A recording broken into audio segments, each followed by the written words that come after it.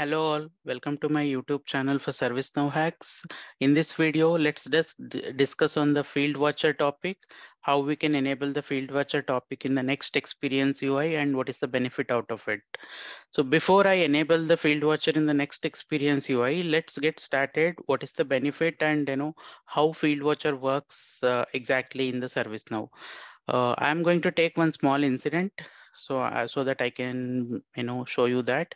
So in this video for showcasing the demo, I have just created one client script on the incident table, which I'm making the short description non-mandatory. That means it should not be mandatory. However, if I reload the form,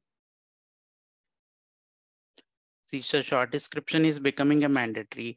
So this field watcher will help us to know what exactly is running on the particular field, whether ACL is running, UI policy is running in a order wise, and what becomes it mandatory. For that case, field watcher will help.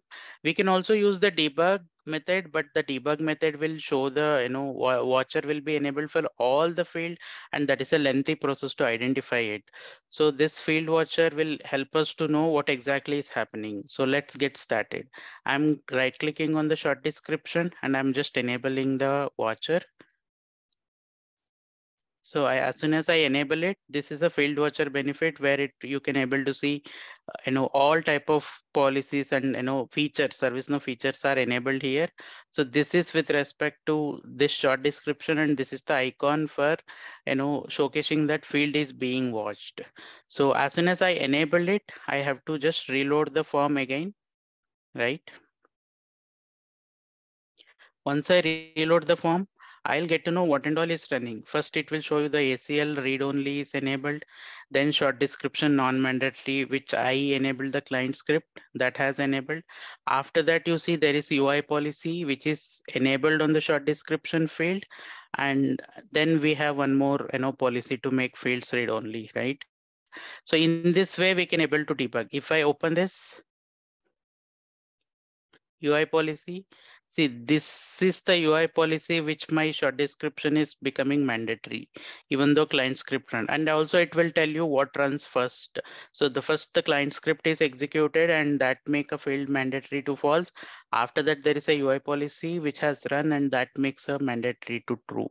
So in this way, we can, easily troubleshoot the particular field information using a field watcher, and this is a great troubleshooting benefit, I would say. But what happens in the next experience UI, when we enabled recently after San Diego version, the next experience is enabled, and in that version we don't have this option. Even though we have a field watcher click, that is not showing anything. For that, what is the way we can follow that? I'll tell you. First, I'll just enable the next experience and I'll show you whether field watcher is working fine or not in the next experience UI.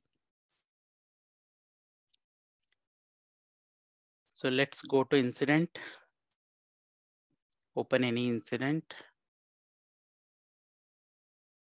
See, by default, we are not getting any watcher option here. The watch is completely blocked, even though we have seen the watcher available, and if we enable, the watcher will not be available in the next experience UI.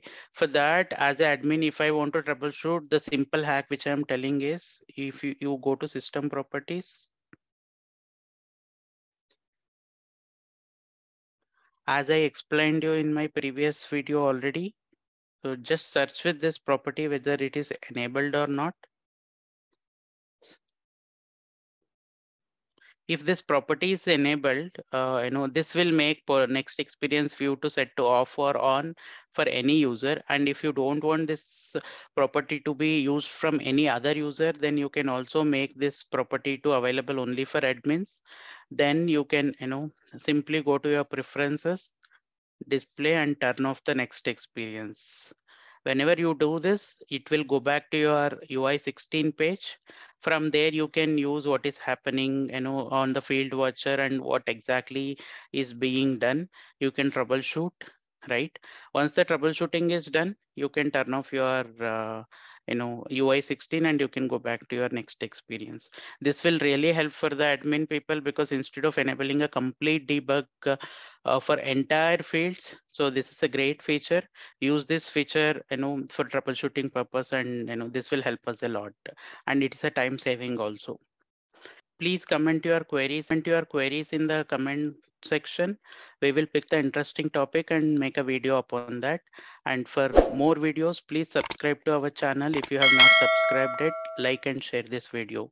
Thank you all.